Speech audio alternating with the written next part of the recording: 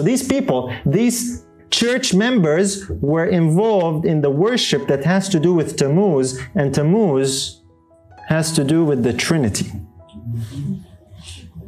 In the church, just before the close of probation, according to Ezekiel.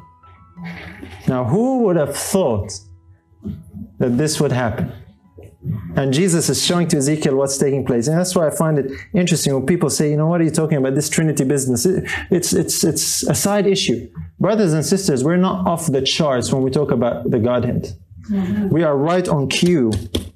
As a matter of fact, Ezekiel says only those who recognize these abominations and sigh and cry for them will receive the mark.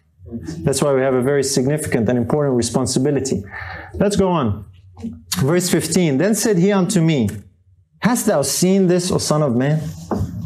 You know, Jesus doesn't want Ezekiel to miss anything. He keeps asking him that question. Turn thee yet again, and thou shalt see greater abominations than these. Well, what could be greater than the members now of the church involved in this false worship that has to do with the Trinity, that has to do with Tammuz?